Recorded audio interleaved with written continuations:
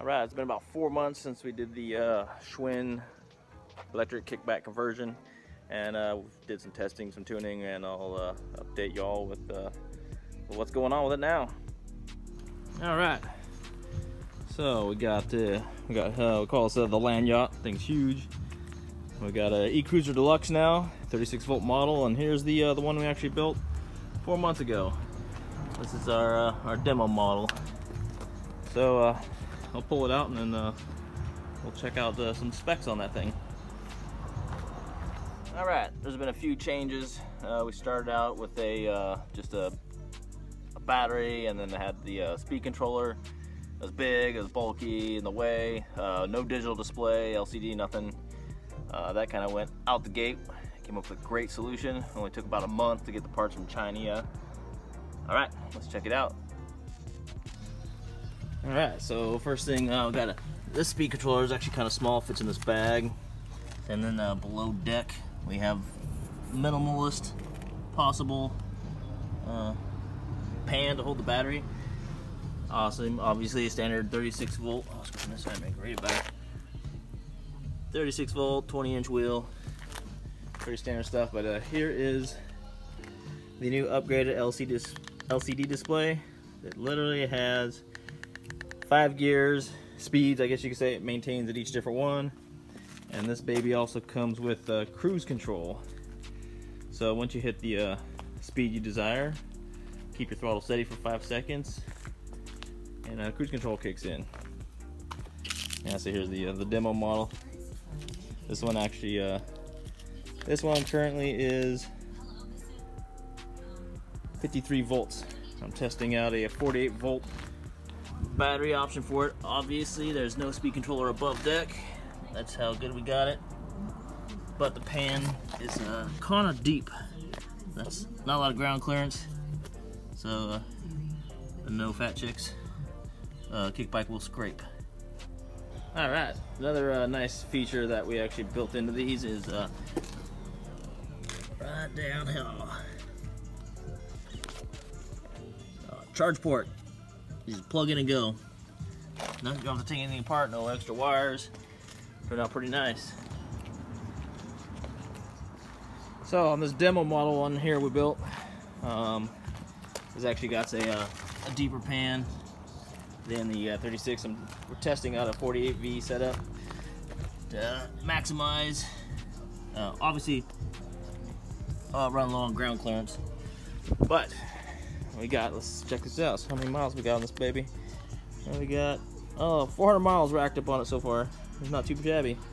Only had one slight issue. You can kind of see the handlebars here. Yeah, it was about a 5 mile an hour wreck, like an endo.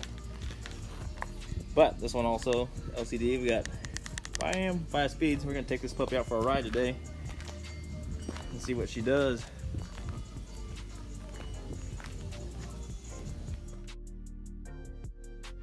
Alright, we got the rear elevated, and I want to show you how the little gear shifter speedy thing works.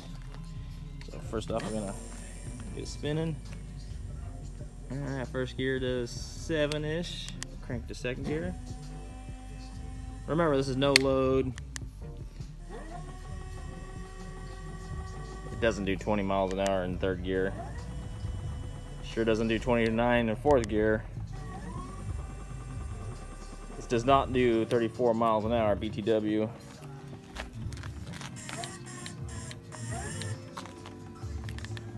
But if you watch next to that 3, there it is, cruise control's on. Nothing on the throttle, wheels spinning.